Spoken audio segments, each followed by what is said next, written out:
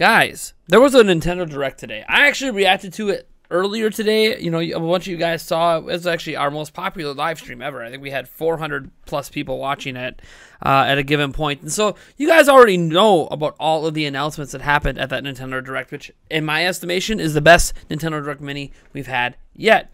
But actually what I want to talk about here is about two games that were announced during this and the implications of these games. So one of them is Hitman 3, and the other is Control. Now, these are both games I have never played before, and actually would be interested in checking out on Switch. In particular, Control, as that's a newer game that got a lot of Game of the Year nominations back in 2019, and has been one of the showcase games for things like DLSS 2.0.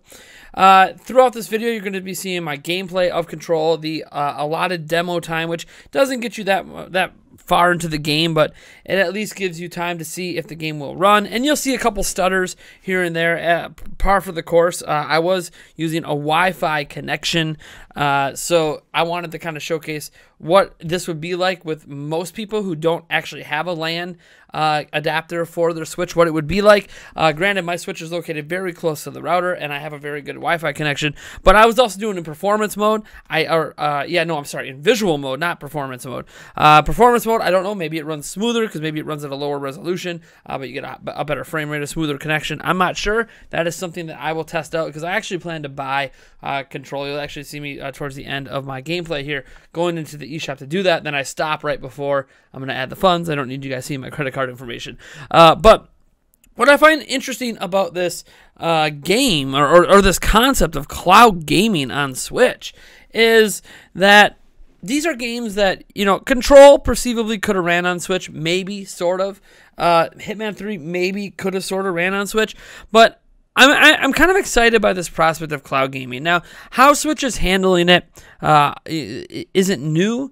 They tried different versions of cloud gaming in Japan already with like Assassin's Creed Odyssey, Resident Evil 7. Both of those trying like rental methods and rental tickets, and at least Control that's available right now. Hitman 3 will be available a little later.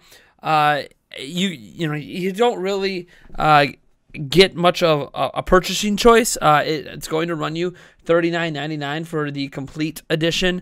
That's the only version available, so I assume it has all available DLC or content that's currently up to date with the game. Obviously, the idea of cloud gaming is that the game is not running on your Switch, it's running on a server somewhere and being streamed to your Switch. Now, I didn't notice a ton of input lag, but Control's also kind of, in my opinion, based on gameplay I've seen, a good game for streaming because input lag isn't going to be as big a deal as it would be in, say, a fast-paced multiplayer shooter or something like this. But it's also my first legitimate taste of cloud gaming on Switch because while I tried out Resident Evil 7 back when that came out in Japan, I was obviously running off the Japanese servers, and while I was able to get into the game and try it out a little bit, it was really, really bad, which is to be expected because there were no local servers. You weren't actually supposed to play it outside Japan. So, yeah, it wasn't a good experience. I actually would say Control was a pretty passable experience, enough to get me to purchase the game. And I find it fascinating that cloud gaming is coming to Switch. It is using a Google Stadia type methodology. You do buy full price games or close to full price games. And that's not how I want cloud games delivered on a Switch. I want it to be like what Luna is doing with Amazon, and hopefully what's going to happen with xCloud. We don't actually have xCloud's model public yet. It hasn't been stated. It's in a trial mode on Android, but we don't actually know if they're going to go full subscription model, charge for individual, if there's going to be different. If they're going to do what Luna does, where like there's a subscription and then you can subscribe to additional tiers, like an Ubisoft tier to get all the Ubisoft games. So it'll be interesting to see that. But I'm glad to see cloud gaming on Switch. I think that's my big thing. I'm glad to see that cloud gaming is a thing on Switch. And for its point, I hope that people use it, and I hope that it succeeds. Now, there's going to be limitations with cloud gaming on Switch, of course. The intent of cloud gaming on Switch is to be used in docked mode, right? It's not really meant to be used on the go. The more you walk around the house or in different areas of your house where you might not have the most ideal Wi-Fi connection, it's going to have issues. And obviously, the best ideal connection would be to get a LAN adapter, which I'm guess I'll get and maybe compare and contrast the differences between the speeds on a LAN adapter versus Wi-Fi. Compare and contrast speeds against performance mode versus graphics mode. And there's going to be a lot of stuff I need to look into to try out this cloud game. In fact, the whole reason I'm buying Control isn't just because I actually want to play it because I've heard a lot of good things, but it's also because I need to fully test out cloud gaming on Switch in a legit manner. And this is a pretty legit manner. Now, it should be noted, I have a really fast internet connection at home. It is cable, so we're not talking fiber here, but I get a gig down here in my home because I have a business line. So I have pretty fast internet considering that it's still cable internet. So this might not be indicative of what it's like at your house. Obviously, the type of router you have will also impact your Wi-Fi. I know that a lot of people have issues with their Switch staying connected to their Wi-Fi routers. I don't have that issue here, but it is an issue that is known among several popular Wi-Fi router options. And yes, it's really an issue with the Switch because the Switch is using a fairly cheap Wi-Fi chip. That's why they do tell you before you even download the game that the reason you're able to play it is because you're supposed to be able to test your connection to see if it's at a playable state for you. It'll disconnect you, after a few minutes if it's not a stable connection. I never got disconnected, so for what it's worth, it was just a short demo. I like cloud gaming on Switch. I want it to come in the form of like the xCloud or Luna or something like that. I want it to be a service. It's notable that the cloud gaming seems to be delivered by Nintendo. When you look through the documentation when you're signing up to buy the game, it shows that this service is running through Nintendo themselves. Now, I don't know that Nintendo is actually hosting the servers for the cloud gaming. Maybe they partner with Google. The reason I bring up Google isn't because of Google Stadia and the individual purchases they do, which is like what's happening on Switch, but it's because it gives Nintendo's already partnered with Google. Is kind of what I'm saying. Like their voice chat servers run through Google, so I wouldn't be surprised if this is kind of sort of Google Stadia running on Switch in a way, just without the branding. So I like that cloud gaming's on Switch for one reason and one reason only. With cloud gaming on Switch, there is now zero excuse for multi-platform games, next gen or otherwise, to come to Switch. This is also a brilliant time to bring cloud gaming to Switch when we have next gen platforms coming, because people might be worried, oh man, I gotta buy these platforms, I can't play these games on Switch. Yes, you can. You absolutely can. And Ubisoft has been supporting every streaming platform, so is it possible that in 2 months, we see Assassin's Creed Valhalla announced as a streaming game on Switch? I don't see why not. They did Odyssey in Japan, so why not bring Valhalla to Switch here in the United States? I think that this is the tip of the iceberg for Nintendo. Normally, Nintendo takes a lot of time to catch up to any internet-related trends, but this is one trend that Nintendo seems to be fully intent to not let pass them by.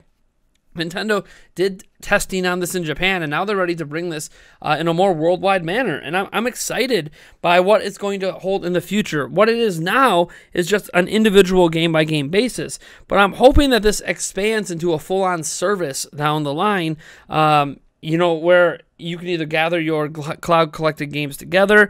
Right now, the Switch just treats it like it's a new game. It just requires an internet connection.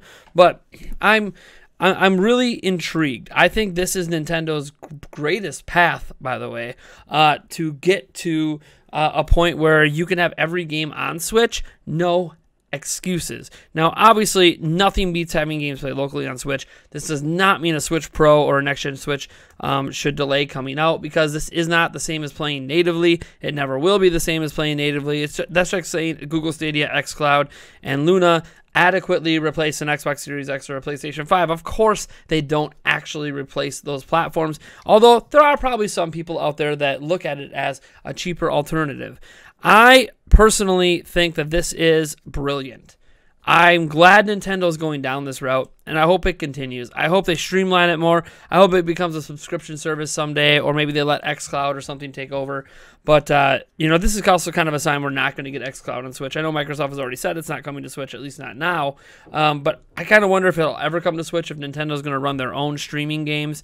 And you know what? It's fine that they're running their own streaming games. I hope that if a brand new game, let's say, next year's Call of Duty comes out and it's going to come to Switch day and date with a streaming service, I hope that Nintendo is able to charge a little bit less because you don't actually own that game and it's reliant upon an internet connection. So I hope, like, if it's $60 for everyone else, maybe it's $40 on Switch or something. I don't know. That's probably a pipe dream hope. But yeah, I honestly think this is a smart move. A great move, and I can't wait to see this expanded in the future. Cloud gaming on Nintendo Switch. Who thought we would actually be talking about that by the end of 2020? To be honest, 2020 is shaped up fairly decently for Nintendo and the Switch. I'm not saying that the lineup is the greatest lineup ever, but they ended up having a couple bangers come out. We got Age of Calamity coming out soon. Demo you can play right now. We obviously have Control dropped right now. We had Animal Crossing earlier this year and a Paper Mario game, and I get it. These aren't like the greatest library of games ever. You Pikmin 3 Deluxe coming this week. Again, not the greatest library of games ever in terms of that, but now we have some excitement over the future of Switch, where you can be undeterred if you're someone that primarily plays your Switch in your home and on a dock. I think that for that 20+% of the audience that supposedly plays this almost exclusively in dock mode, why not have this option to enjoy full AAA game experiences on the Switch? Now, granted, Hitman 3 and Control aren't like the most visually impressive ones, but we've seen more visually impressive ones with Resident Evil 7 and a prior Assassin's Creed game in Japan. So when you talk about game streaming, the hardware is almost irrelevant when it comes to the performance of the game. So yeah, I want to see this happen, and this is where I get excited about a potential Nintendo Switch, future Nintendo Switch, being able to do a 4K output, because you can, in theory, stream a 4K game on a future dock or Switch. So yes, folks, game streaming is here on Switch, and I am stoked, even if this isn't the delivery method I was hoping for. It's better than nothing. I'd rather have this than nothing, and I hope this is just the beginning. And the more and more games that become streaming, Nintendo can start to maybe build a service out of it down the line. Remember, Nintendo is a little behind in the service game, but it doesn't mean we shouldn't have the option to play these games on Switch. I want to thank you guys so much for tuning in. I am Nathaniel Chance from Nintendo Prime. I played Control today on cloud streaming on a Nintendo Switch, officially supported through the Nintendo Switch eShop. What a world we're living in. I'll catch you guys in the next video.